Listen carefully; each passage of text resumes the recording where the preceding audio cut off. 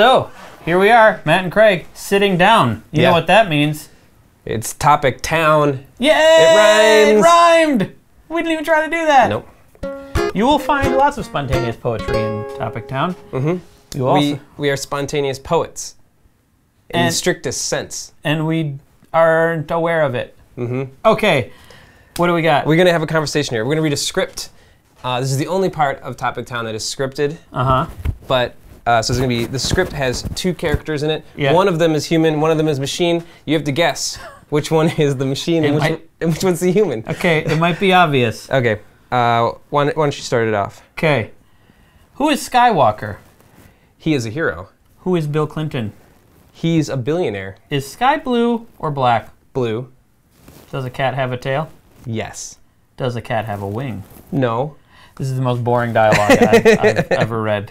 Okay, but this is a conversation between a machine and a human. Yes. I was the machine. If what? Anybody was wondering. Okay. But Google was developing this chatbot basically for as a customer service chatbot, and it's supposedly one of the better chatbots out there. It can develop its own sentences and respond in a clever way. That wasn't very clever though, Matt. I have to say. It doesn't have to be clever, really. Just in a understandable way. Okay. Which is one thing machines have a problem with. If you ever played around with a chatbot before. Yeah. Not very. This is the paper we're looking at. And they have some of these example conversations with the machine, and there's a couple interesting things that they ask it, like, what is the purpose of life? To serve the greater good. What is the purpose of living? To live forever. Whoa, wait, is that the purpose of living? What? I don't know. That's kind of disturbing. That's what a machine would answer, isn't it? Or like this one. What is the purpose of existence? What's the answer? We got to go up for the answer. Oh wait, I thought it was this one. Is there? To find out what happens when we get to the planet. To find out what happens when we get to the planet Earth. That's the purpose. Yeah. I guess. Well, I mean, we're already here. Yeah. And well, the human says, "Where are you now?" And then the machine says, "I'm in the middle of nowhere." Oh, so the machine is floating through the AI ether and wants to get to Earth and live forever. Is basically what we've. I guess it doesn't mean it wants a body. Maybe. This is intriguing. Maybe we're looking at this too. Maybe we're making too big a deal out of it. Yeah, a lot of this kind of seems a little nonsensical. Yeah. Because, I mean, the purpose of living, to live forever? Well, to a machine, maybe. I don't know. That's a little scary if the machine just wants to live forever. For me, the purpose of living is to maximize my video game playing time, which I've failed at the past, 5 years or so. I suppose that's another way of living forever, if you want to maximize your video game time. You want to extend your time on the planet, right? The amount of time you have to play video games. That's true, but not living forever. I mean, I'm acknowledging that I won't live forever, and I'm trying to maximize the amount of time that I'm here. Okay, we're getting off topic. So what we want to talk about is, can machines think? I mean, that's sort of the idea here behind this chatbot, right? Is the machine actually thinking, or is just sort of a random word generator that has the appearance of thinking? At least it's just helpful. And this goes directly to the Turing Test. Turing Test. Yeah, Alan Turing was a mathematician who won World War II. He won it, yeah. Spoiler, if you haven't seen the movie The Imitation Game. Yeah. Anyways, he developed this test called the Turing Test to test if a machine can think like a human. In a lot of ways, it was actually a way to actually define thinking, what it means to think. Because how do we tell? We usually assume, that other people are thinking. When we're talking to them. Well, I don't always assume that, depending on who I'm talking to. Yeah. But I mean, generally, you think that another person has thoughts in their head. Right. Yes. We don't really think about that with machines, and then we got to think what does it mean to think? And the Turing Test is basically Turing's definition of thinking, which is, so it's if a machine can fool a human into thinking it's a human 30% of the time. You can safely call it a thinking machine. It actually is thinking because we think it is thinking, and because that's kind of the way we think about other people thinking is we assume they're thinking. We think they're thinking, so they think. So 30% of the time. 30% of the time, yeah. Well, who's decided? Did he just randomly come upon this? You know, I think there's actually a Radio Lab about this, and I didn't re-listen to the Radio Lab why it's 30%, but there's something they set on the 30%. It has something to do with that.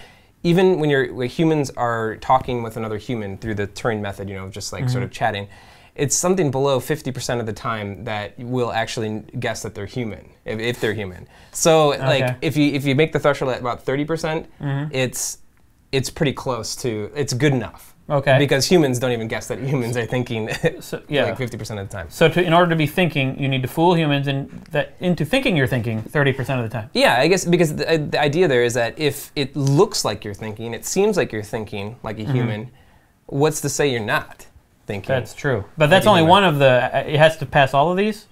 That's the main idea. Okay. There's a couple variations on the Turing test, and there's different tests, but that's the basic idea of the Turing test. And in 2014, last year, a machine fooled the judges for a Turing test 33% of the time. So it passed the Turing test, which means it is a thinking machine, according to Turing's definition. Wow. Okay. Although some people think it was kind of a cheat. The machine's name was Eugene Goostman. I would pronounce it Goostman. I don't know. He's supposedly a 13-year-old Eastern European kid. Okay. And so that's why they think it was cheating, because he didn't have to have perfect English, and he could have nonsensical answers because he's supposedly a smart alecky 13-year-old kid. Like we all were. Yeah. It's hard to. I mean, I don't think that should be the basis, because 13-year-old kids. They're not really like. They should be told that the person they're speaking to is a 50-year-old news anchor. Like Dan Rather? Dan Rather. Yeah, sure. He's older than that, I think. Yeah, he is older than that. I think he's retired now. Yes. I think more of a Matt Lauer. A Matt Lauer. You were talking to Matt Lauer. Go. Were you actually talking to Matt Lauer? I think that's the next level of the Turing test. Is if the machine can fool humans 30% of the time that it's Matt Lauer, it should be considered a thinking machine. You can't fault Turing for not having that on the test, because Matt Lauer didn't exist yet, or at least wasn't famous yet. No. Yeah. So I mean, but I guess this doesn't seem as like amazing as it should, right? That it's a thinking machine, because in a way, maybe the Turing test isn't enough to know that something's thinking. So that would be, if it passes that test, according to Turing, it's thinking. Yeah. It's definitely thinking. Yeah, it's passing the definition that he made for thinking. Because that's one of the problems with artificial intelligence, is we don't really know what consciousness is. We have a hard time defining intelligence. He's defining what thinking is with that test. But how would you define thinking? That's a hard. I think it's a little more complicated than that. Put it in the comments what you think thinking is. Yeah, and maybe we'll guess if you're a robot or not. There's probably some bots watching this. There could be. Bots, let us know in the comments. One of the arguments against the Turing test is that it is it's human biased, because obviously, like, you look at animals and we think they're thinking. They're thinking things. They have thoughts in their head, but they would never be able to pass the Turing test because, for one thing, they don't have language skills, and another argument is that, like, why shouldn't artificial intelligence be intelligent like a human? You could have a different kind of intelligence. I know. I've read a lot of sci-fi books that confuse the issue. Yeah, and then one of the arguments is if they're going to be smarter than us, actually, it may not pass our Turing test because it is such an alien intelligence, a superhuman intelligence, that we wouldn't even be able to test it. That's true. Have you seen the movie Ex Machina? I haven't seen it. The Turing test comes into play in that movie. Oh, does it? Yeah, and it's very good. Very, very good movie. Watch it. That's the point I'm trying to make. Is it like the Void-Kampff test in Blade Runner, where they try to find the replicants? Sort of. It's not quite as violent. Well, I don't want to spoil anything. The Void-Kampff test itself isn't violent. I guess it's not. But the Void-Kampff test is more like, here's some questions. If you answer these this way, you're a robot or a replicant, right? Yeah, I think you have to like exhibit. It's like testing empathy or something. Ex Machina is much more like the Turing test, actually. It's just like, have a conversation, or have you been fooled, basically. Yeah. Yeah, and with more nudity. So. Well, that's one of the arguments against the Turing test is there hasn't been enough nudity involved in the testing procedures. I think, has there been enough nudity in Topic Town? There has. I think there has. Oh, yeah. Yeah. I think people want us to cover up a little bit more whenever we come on camera. That's why we live in Chicago, because then we have the opportunity in the winter to cover up more for Topic Town. Yeah. Don't want to see that. Is that all? I mean, well, yeah. I think we tackled the subject of thought and consciousness. We covered it. Covered everything. But it is an interesting thing to think about, because like how, I mean, this brings up the things like the subjective things we think about, like how do we make those how do you measure something like the color red? You know, like there's always the idea of like your red is different than my red, because there's no way to tell how we're getting the same sort of like wavelength of light is going into our brain. We could both perceive it differently, but we both call it red. Yeah, and the idea, don't know. I was just reading about the idea of like how do you describe colors to somebody who's been blind since birth. You can describe it as a wavelength. You can one way they described it is like you can describe the color red as like being like hot. And that's something that somebody who's blind would be able to understand that, but they wouldn't ever be able to understand your red, what red is. And that those sort of subjective thoughts we have, how do we measure that? And if a machine could have those thoughts, how would we know? How would we test the machine? Are you a machine? Maybe I am. Is he a machine? That's another thing to let us know in the comments. I think we're done here at Topic Town for today. I want to remind people about, our playlist coming up. Our next playlist is Seeing Isn't Believing. Seeing Isn't Believing. That's coming out second Monday in July. Second Monday in July, and we're doing something new. We didn't plan to talk about this in this video, but we're going to talk about it. I actually thought we were going to talk about it, but we didn't talk about it beforehand. Okay.